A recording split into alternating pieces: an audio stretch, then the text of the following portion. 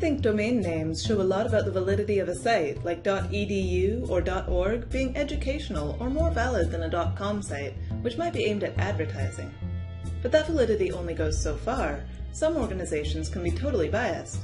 Let's look at these two .org sites about Dr. Martin Luther King Jr.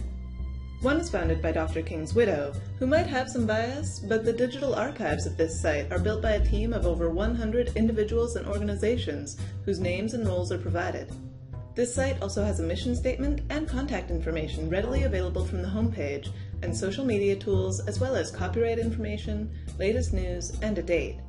There's a lot of information here, and it's well organized and structured to appeal to an academic and intellectual audience. This other site is hosted by Stormfront, which is a white nationalist organization with the motto White Pride Worldwide, which suggests some bias. Their site has no contact information, no copyright license, and no date.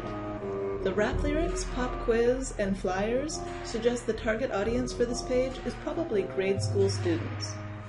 When you're looking for web resources, check the Yearbook of International Organizations at uia.be/yearbook. This site offers scientific and balanced information on organizations, descriptions and cross-references, the activities of international organizations worldwide, and more. Always ask yourself if a site is bad, biased, anonymous, or dated. Just like any other well-written or researched source, information provided on web resources should be cited in footnotes or links, and sites that regulate language and information posted in forums or social media posts are often much more trustworthy than those that don't. Remember, question everything, trust no one, and watch more videos.